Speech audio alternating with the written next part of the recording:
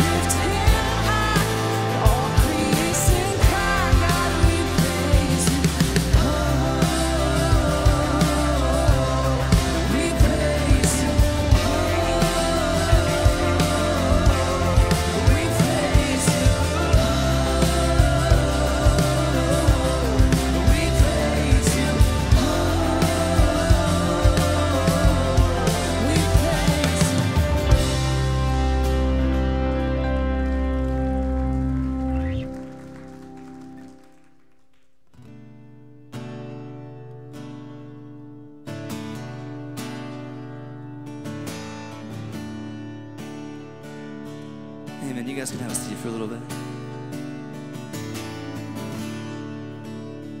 Let's pray. Father God, we just come before you today thankful that we can praise you, God, that we don't have to be fixed or perfect in order to worship you, God. I pray that you just God, that you would just take our worship and our praise this morning, God, and that you would accept it as beautiful sounding, God, and sweet sounding to your ears, Father. God, we just lift you up this morning.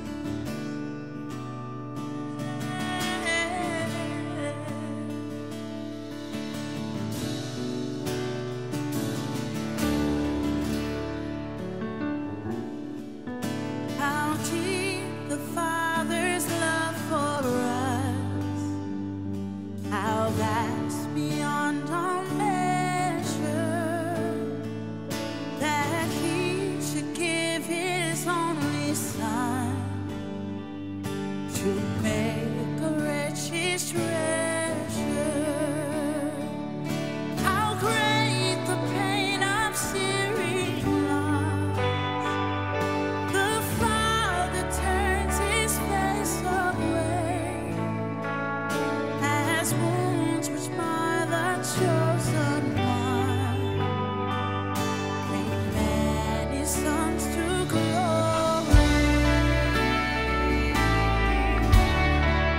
We give you glory. Behold the man upon the cross, my sin upon His shoulders. Ashamed, I hear His mocking voice come out among the scoffers. It was my sin that held Him there until it was accomplished. His dying breath has brought me life. I know that it is finished.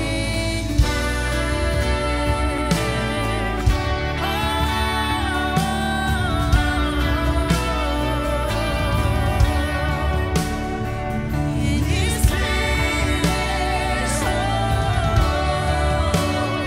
It is finished.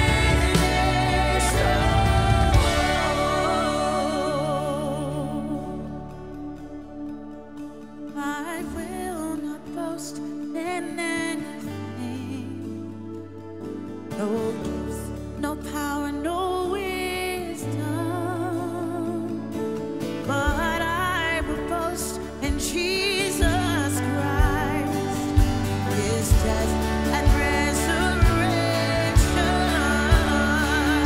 What should I gain from His reward? How can I give an answer?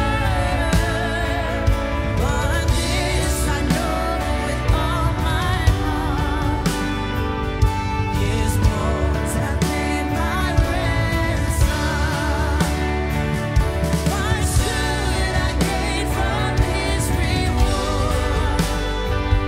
How can I give an answer?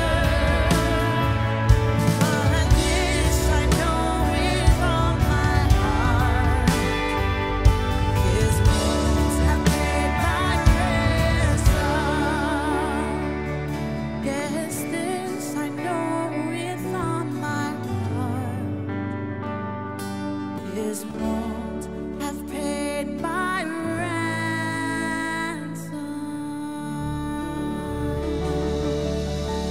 Amen.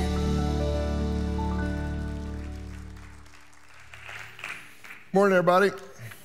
It's good to see you guys. My name is Stephen. I'm the senior pastor here at Cokesbury, and if this is your first time with us, really glad that you guys are here. Bless you for showing up in the rain. Saw a lot of you guys trying to dry off when you came in, and I know you had a million places you could be today, but today is a day that God has given us, and we're grateful that you guys have shown up. I also want to say good morning to everyone who's watching us online, wherever you're watching from. Always good to have folks with us from there. We're going to dismiss our kids, and if you have never been through this before and you're wondering where your son or daughter's going, feel free to go with them. We've got K through 4 in the back and 5th and 6th graders. These guys are going to go hear a message about Jesus, and feel free anytime to go with them. We've got a dedicated group of folks who are going to be with them, and they're gonna have a blast. And when church is over, you can ask them what they learned today, and they're gonna be able to tell you. That's the quality of leadership that we have in that ministry. And so it's always good to see these guys line up in the back. Makes you feel good as a church that we've got an environment where kids feel safe and where they feel loved. As they're making their way out, a couple of quick things for you. This week, another names added to the list, Tyree Nichols, and I know if you've watched the news, you're aware of what's going on, and if you had a chance to see the video, there are no words you can put to something like that. Inhumane would be an understatement. Horrific, I don't think, captures that moment. It's just awful. And I get asked all the time when something like this happens, well, what can I do, right? Because that's sort of how we want to respond in that situation. And it's difficult, right? I mean, when you see something that is so counter to what we believe as people of faith and how we treat each other, it's hard to know what to do. And I always go back to, it's really not that hard. Love God, love people, share hope.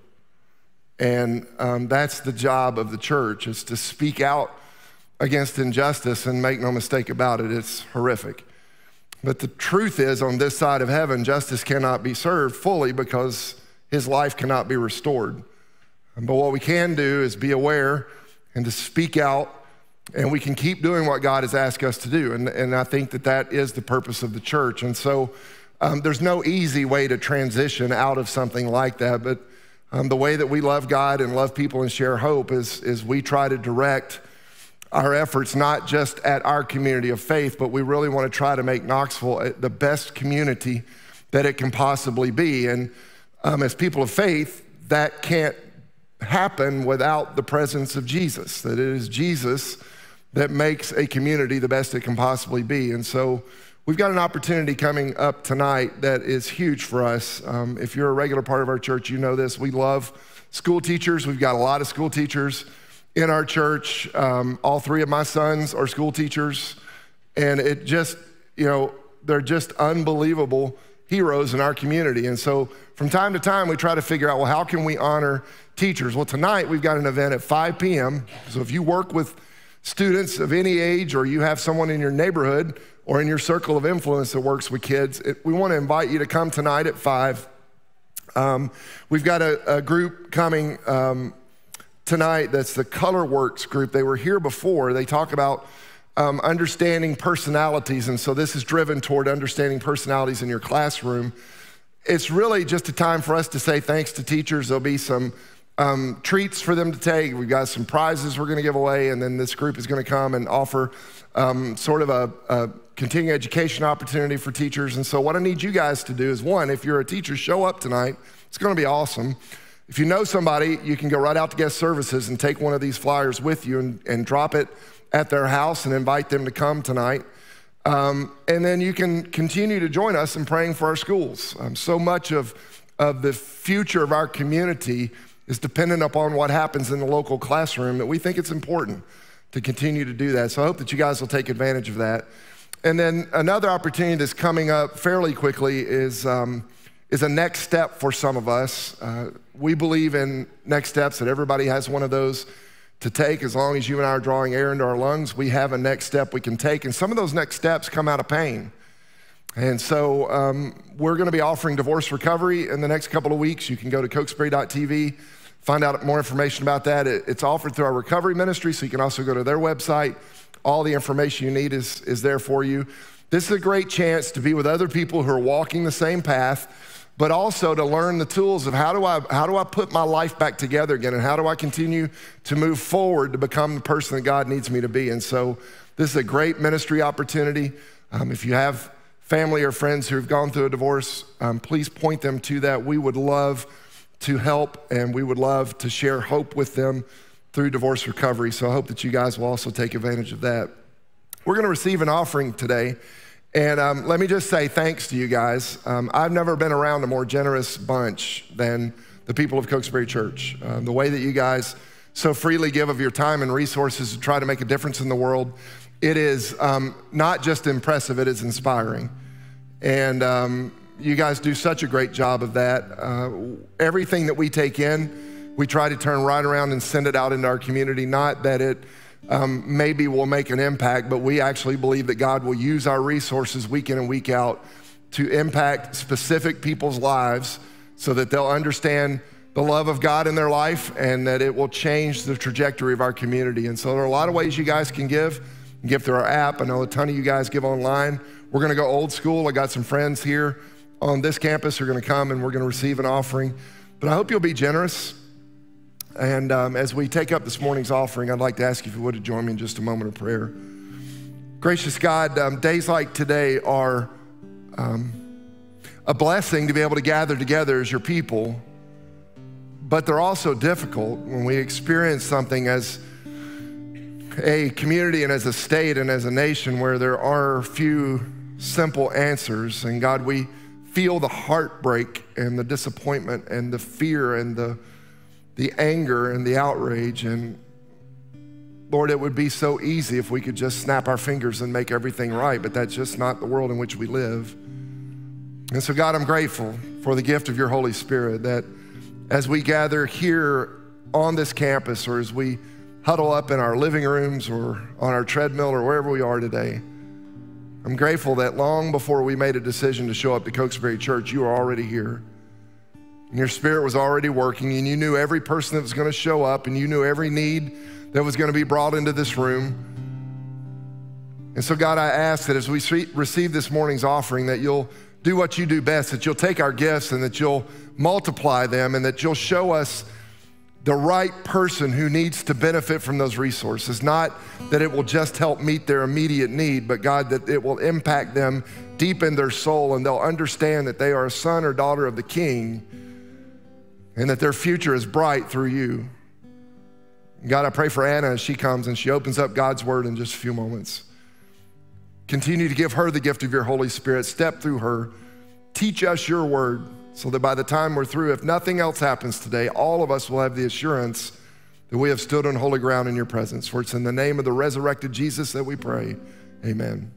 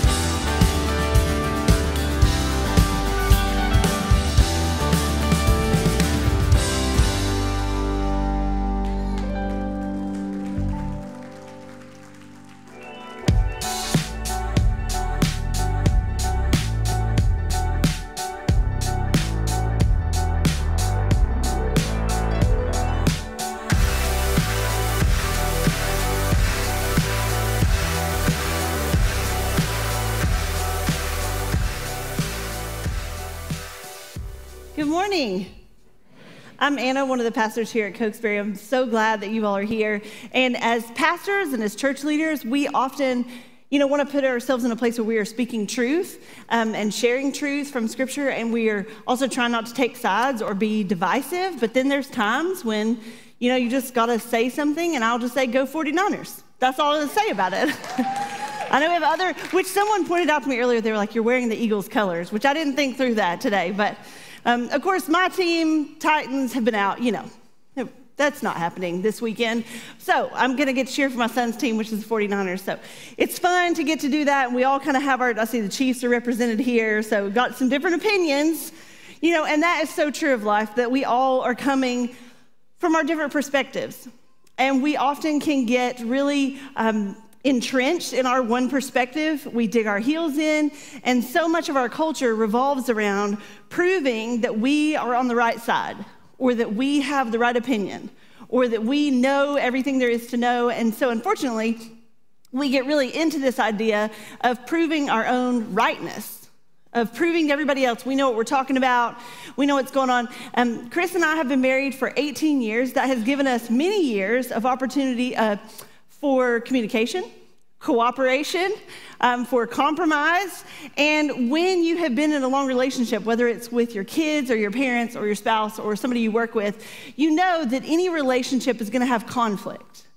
So it's not a surprise. So there are things you can do to prepare yourself to have conflict that is productive, right? That helps you solve a problem, that helps you be in conflict in a healthy way instead of a destructive way. We don't have to be afraid of it.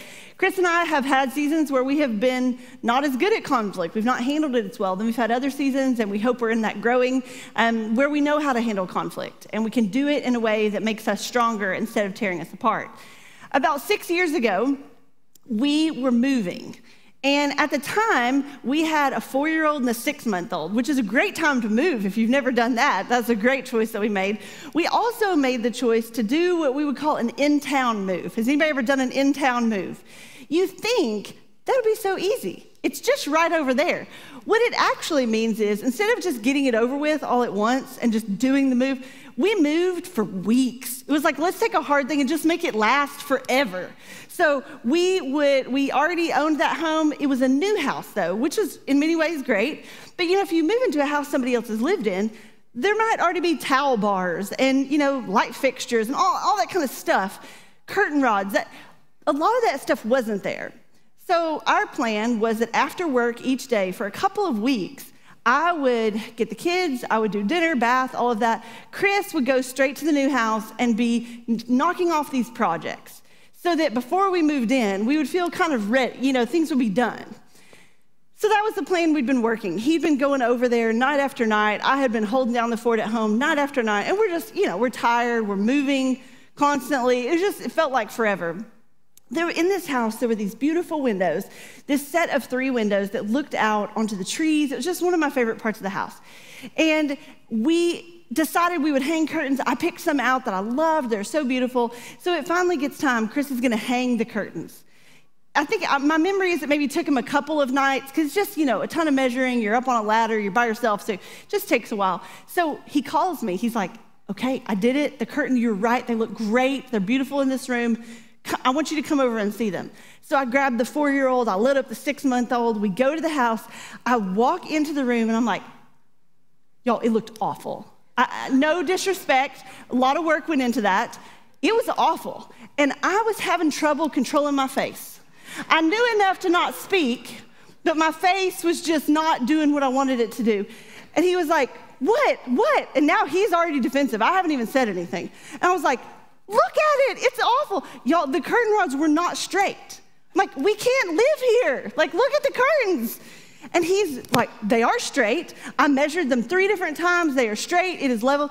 So we're having this argument in this empty living room of this house. Possibly we weren't both at our best point to be having this conflict, right? Like, we're tired, we're dealing with all this stuff. Chris says, they're level and I'll prove it. And I'm like, get the level, let's go. Because I know I'm right.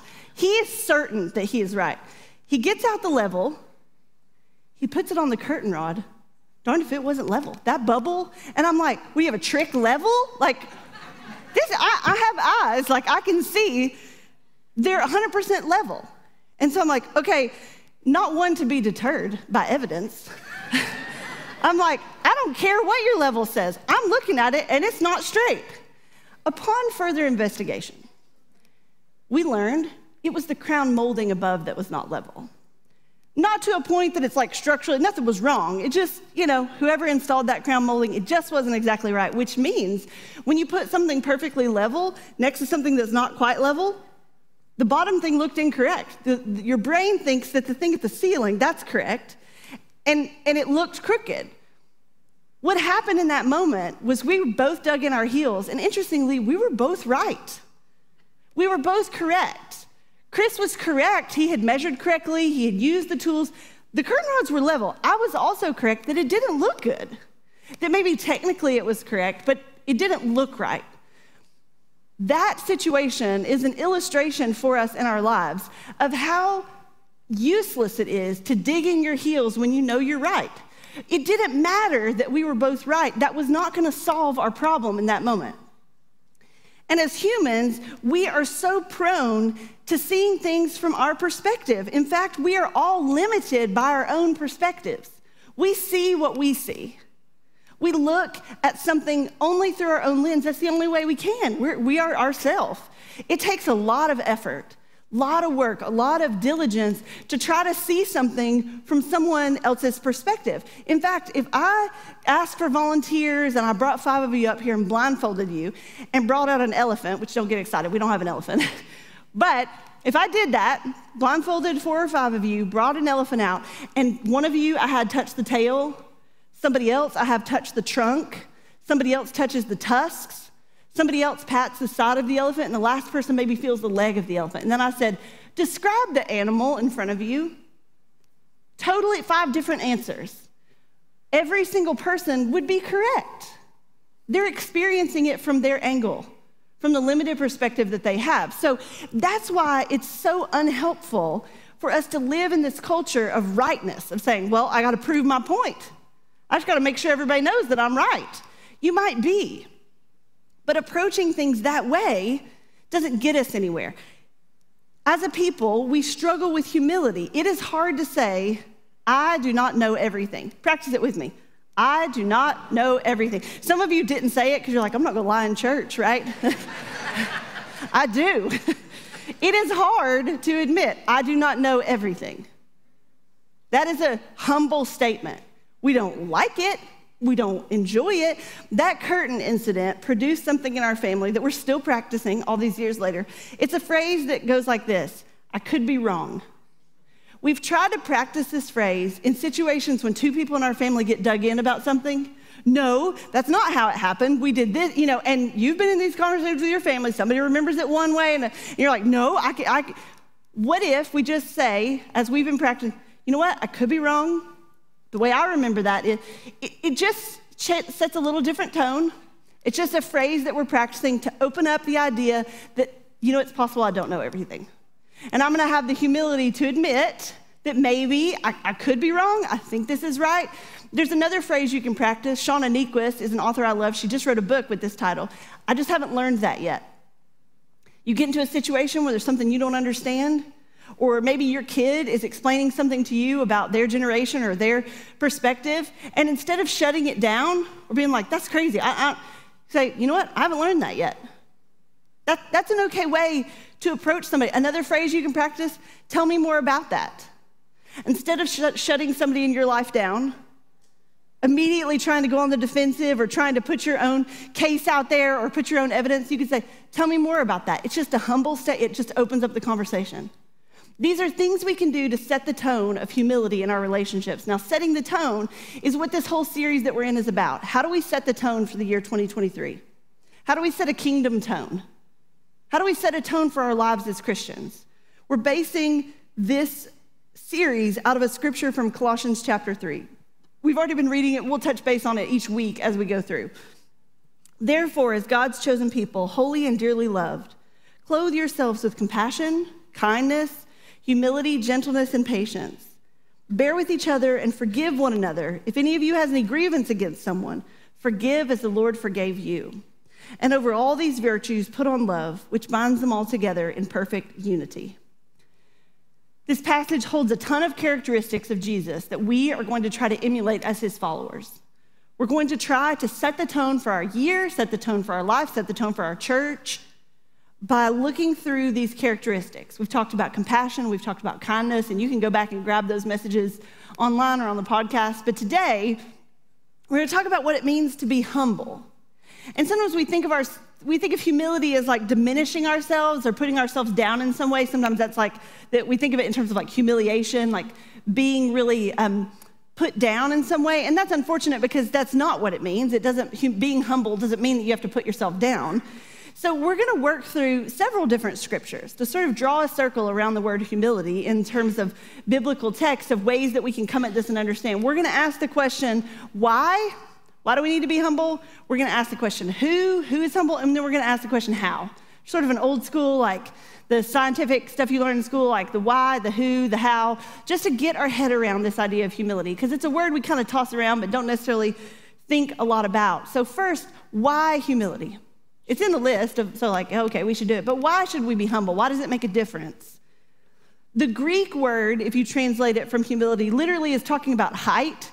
So it's actually saying like close to the ground, something that's brought down or close to the ground. If you're going the Latin word, the root of that word is ground or humility, earth. So it's this remembrance that we are from nothing. We're created people. We didn't create ourselves.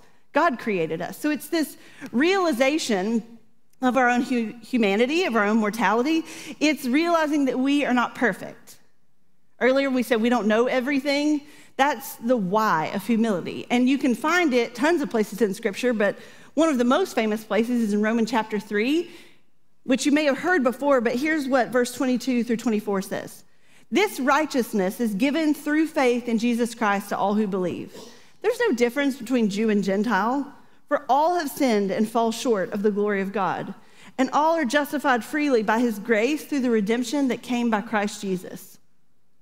The first step of becoming a Christian, which many of you have already done, you've already accepted Jesus as your Savior, but the first step of becoming a Christian is actually a step of humility. We don't always think about it that way, but the very first step of accepting Jesus is admitting that we need him in the first place. The beginning of our journey with Jesus is the admission that we're not all that, we're not the answer. The answer to the question of why humility, it's, well, because we're all sinners in need of God's grace. We've all fallen short of the glory of God. We all need a Savior. So our first step to follow him is to humbly admit that we need him. That I can't save myself. I can't do enough or be enough or say enough to ever earn the love of God. I already have it. I have this gift of grace, and I'm just going to accept that. So it's this life-changing moment where we take the step of humility to go, look, I'm a human person, broken, sinful, in need of a Savior. And it's life-changing. But it's interesting how quickly we can get off the exit ramp there. If we can be on that path of like, I'm a sinner in need of grace, and then sometimes over time we start to begin to lift ourselves up a little bit. Like, I mean, we're all sinners in need of God's grace, but then there's a Southern phrase that if you're not from this area, I'm going to teach you so you can use this in your day-to-day life. There's a phrase we use, some of y'all. Do you know this phrase? Don't look it up in the dictionary because it's not there. But we might say, some of y'all need the grace of Jesus a little more than I do, right? Some of y'all are sinning even beyond the regular kind of sinning, right? We immediately, as we accept Jesus, want to say, some of y'all are doing it worse than I'm doing it, because we want to feel better about ourselves by putting down other people. And we don't have to do that. Because if we're honest, we all are sinners in need of God's grace. And if we find ourselves keeping track of the sins of the people around us, we can better believe we're not attending to the things that God's asking us to take care of. Because, if I go to God and like, did you hear what so-and-so did? I just have to believe God's going to be like, did you hear what you did? Like, forget about that. That's above your pay grade. You need to focus on what you need to focus on. Stay in your lane, which is that of humbly accepting the gift of grace for yourself and realizing that everybody's in need of grace. This is not a new problem. This is a very human problem. I want to read you a snippet of a conversation Jesus had with some of the disciples in Mark chapter 10. Then James and John, the sons of Zebedee, came to Jesus. Teacher, they said, We want you to do for us whatever we ask. What do you want me to do for you? Jesus asked. They replied, let one of us sit at your right and the other at your left in glory. You don't know what you're asking, Jesus said. Can you drink the cup I drink or be baptized with the baptism I'm baptized with? We can, they answered. They're very confident. Jesus said to them, you will drink the cup I drink and be baptized with the baptism I am baptized with. But to sit at my right or my left is not for me to grant. These places belong to those for whom they have been prepared. When the rest of the disciples heard about this, they became indignant with James and John. Jesus called them all together and said, you know that those who are regarded as rulers of the Gentiles lord it over them, and their high officials exercise authority over them, but it's not so with you. Instead, whoever wants to become great among you must become your servant, and whoever wants to be first must be the slave of all. For even the Son of Man did not come to be served, but to serve, to give his life as a ransom for many. I love the initiative of James and John. You're like, what's the thought process there to go like, you know what we should do? We should go ahead and lock in our position for heaven. It's like they're calling shotgun in eternity. And Jesus is like, there is no shotgun. That is not how this works. But they're like, no. Yeah, well, I know we're all going to get to be there in heaven with you, but we want to be like in the best place, right? So even the disciples are struggling with this concept that we all have an even playing field when it comes to the grace and the love and the acceptance of God. They're having to relearn because Jesus says, in the world, the rulers lord it over people when they're in charge. That's not the way it is in the kingdom of God. In the kingdom of God, if you're a leader, you put yourself last and you serve people. It's this unlearning something we've already learned. I don't know if you've ever gotten the privilege of watching really little kids play soccer. It's so much fun because they play bunch ball and they all just, go around with the ball. You can find the ball because you'll find, 6 kids around it. But what we found is that when our oldest played his first soccer game, the most polite group of kids you've ever seen. The ball would come over here and they'd be like, oh, after you take a turn. Like they're getting out of sharing the soccer ball. Because we have spent years teaching our kids to share and they're doing it. We should have been proud. Instead, we were all like, get it, take it, it's your ball. And these kids are like, what? Who are you? They're having to unlearn something and learn a whole new way of being. That's often what we have to do as Christians. The world, our culture has brought us up to say, look out for you, right? Have you ever been on LinkedIn? You ever seen anybody's profile there like, I am the best, let me tell you about it, right? Like, this is what the world is often asking of us. Promote yourself, be an advocate, all these things, which are not always bad. But if that's the water that we're swimming in, we have to unlearn it sometimes to be able to understand what Jesus is asking us. So we go, okay, we understand why we need to be humble, but who is humble? Where can we look to this? Well, of course, Jesus is our example here. One of, I think, the most beautiful passages of Scripture, there are many, but it's found in Philippians chapter 2, and it's a description of Jesus. It says, therefore, if you have any encouragement from being united with Christ, any comfort from his love, if any common sharing in the Spirit, if any tenderness and compassion, then make my joy complete by being like-minded, having the same love, being in one spirit and of one mind. Do nothing out of selfish ambition or vain conceit. Rather, in humility, value others above yourselves, not looking to your own interests, but each of you to the interests of others. In your relationships with one another, have the same mindset as Christ Jesus, who being in the very nature of God, didn't consider equality with God something to be used to his own advantage. Rather, he made himself nothing by taking the very nature of a servant, being made in human likeness. And being found in appearance as a man, he humbled himself by becoming obedient to death, even death on a cross. Therefore, God exalted him to the highest place and gave him the name that is above every name, that at the name of Jesus every knee shall bow, in heaven and on earth and under the earth, and every tongue acknowledge that Jesus Christ is Lord, to the glory of God the Father. This passage is calling us to have the same mindset as Christ Jesus. See, James and John, they're arguing about who's going to be the best, who gets the best seat. And as you follow Jesus, you go, no, the mindset of Jesus is that even Jesus himself didn't come to be served, but to serve. Jesus showed us the model for who is a humble person. It's a servant leader. This concept of servant leadership comes straight from the pages of the Bible, comes straight from the life, death, and resurrection of Jesus. Jesus showed us a model of what it looks like to serve and lead, even when you could lord it over everybody else. Even when as a boss or a parent or the captain of the team or whatever position of authority you find yourself in, when you could say, well, I call rank and I'm just gonna tell everybody what to do and everybody listen to me. Instead, Jesus says, no, the real leadership that changes the world is when you come as a servant leader to others. It's the boss that shows up first and leaves last. It's the team captain who notices when somebody's having a hard time and goes to them and says, hey, what's going on? How can I encourage you? It's the parent or the leader who says, you know what? I can take out the trash just like everybody else can. I'm not above that. It's this idea that we serve others, and that is a type of leadership. The world often tells us that being a leader is being the one that gets to sit back in the big chair and watch while everybody else does the hard work. No, Jesus says a servant leader is a person who leads by example, who gets out there and shows us what it looks like.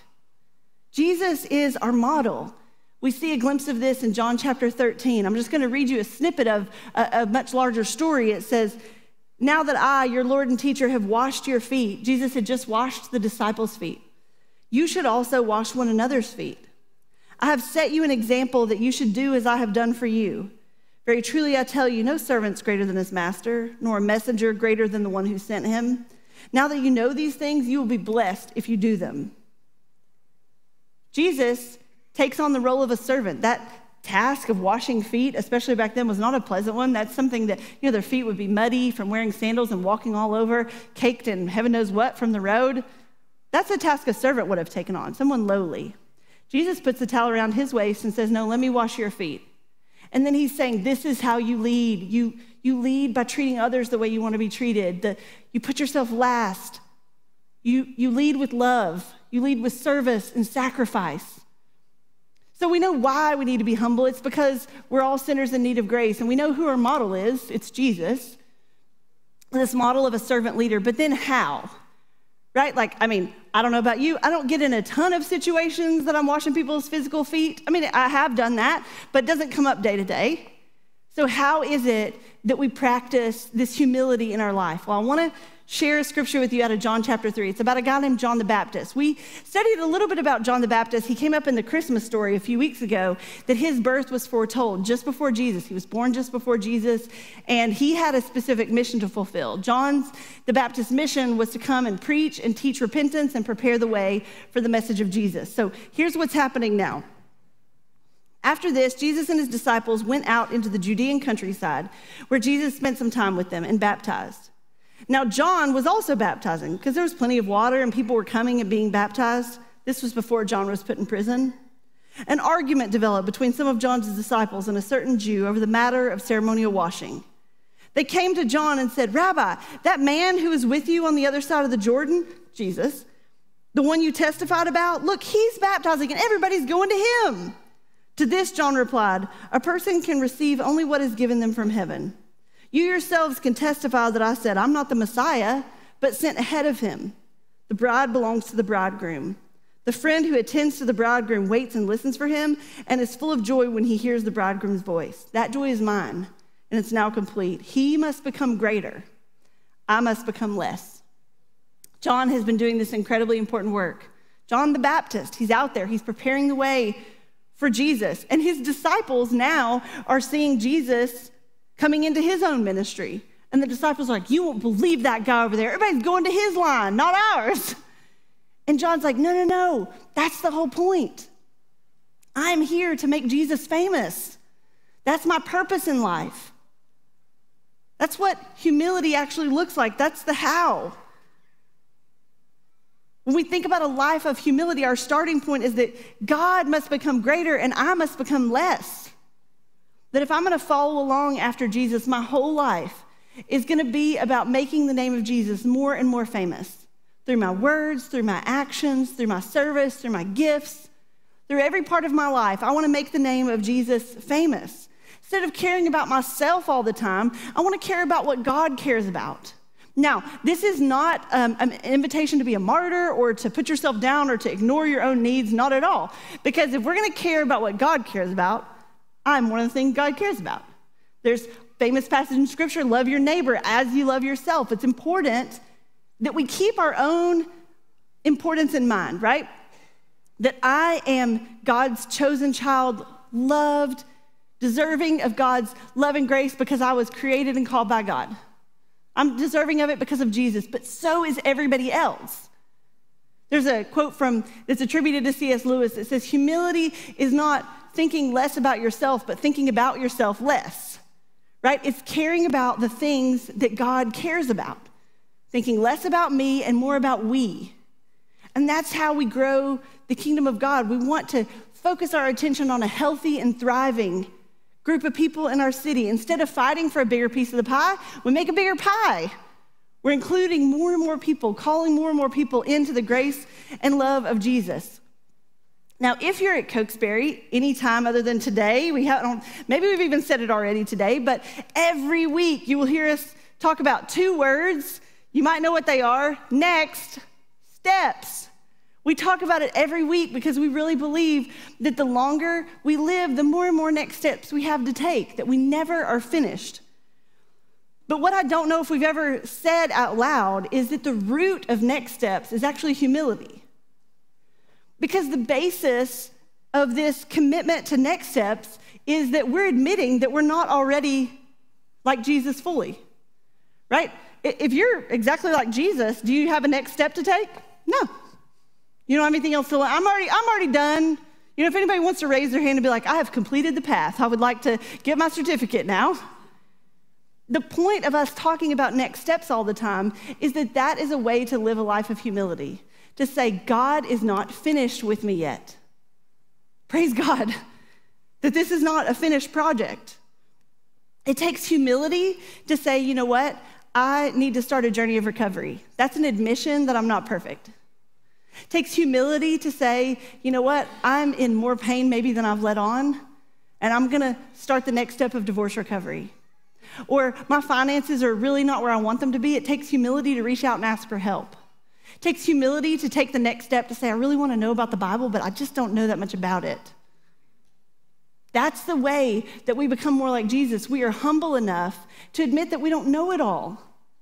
We might say, you know what, I'm just going to be honest that most of the relationships in my life are kind of on the surface. I really want to get to know people deeper. That is an admission of our own imperfection, of saying that I'm not there yet. I'm not all the way to the goal that I want to be at. I'm a work in progress. Jesus is still working on me. It takes humility to take a next step because it's an admission that we're a work in progress. It's an admission that we are sinners in need of grace, in need of a Savior. And then we start to follow Jesus. He's our model of humility and servant leadership, and we spend our whole lives taking next steps because a humble person is a growing person. If you know somebody that thinks they are all that and they've got it figured out, that is a person who is not growing anymore. Somebody who says they've got it all figured out. And maybe they're an expert in their field or they have been doing something a really long time, but if that person thinks that they are the smartest person in the room, they will stop growing. Because a humble person, that's a growing person. A humble person in a marriage, that means that marriage is going to keep growing. A humble person in a parent-child relationship, that means there's room for that relationship to grow. A humble person at work, at school, on a team, in a friendship, there's growth opportunity there. But when you dig your heels in and you think you're exactly right and you think you know it all and you're God's gift to everybody else and everybody should listen to you, you have stopped growing. And that's a sad thing because we're given this one life and we get this opportunity to keep going. Brene Brown says it this way. She says, I'm here to get it right, not to be right. There's a little distinction there. We get caught up in wanting to be right. What if we stopped caring about that? What if we said, I want to get it right? And if that means eating a slice of humble pie and admitting that I was wrong, that's worth it. I don't mind. I'll do that because it's so much more important to get it right.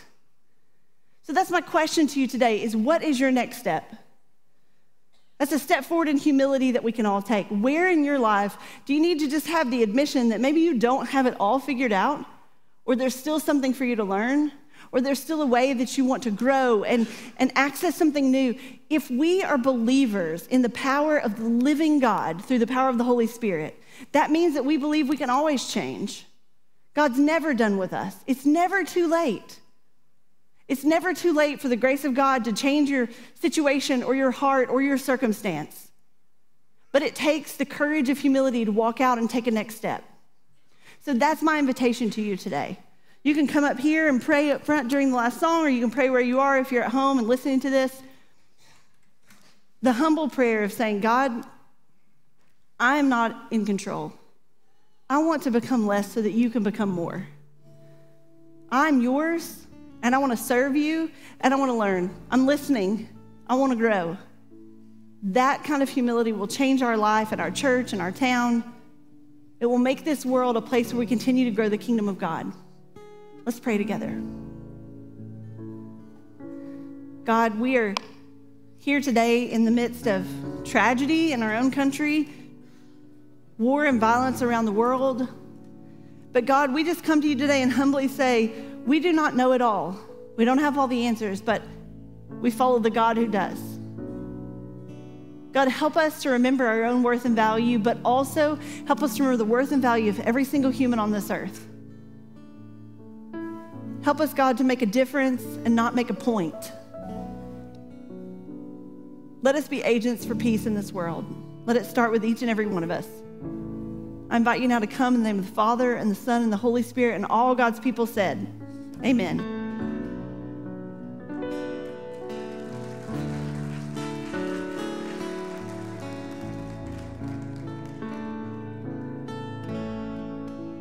Caught up in your presence,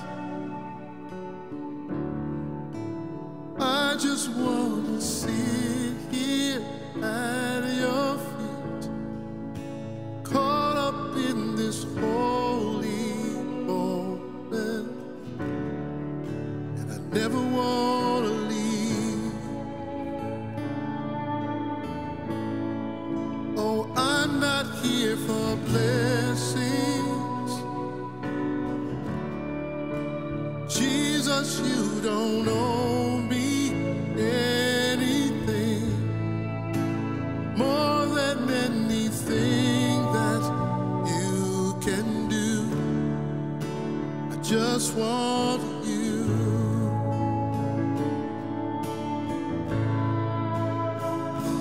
And I'm sorry when I've just gone through the motions. I'm sorry. Take me back to where we started. I'm sorry when I just sang another song. Take me back to where we started.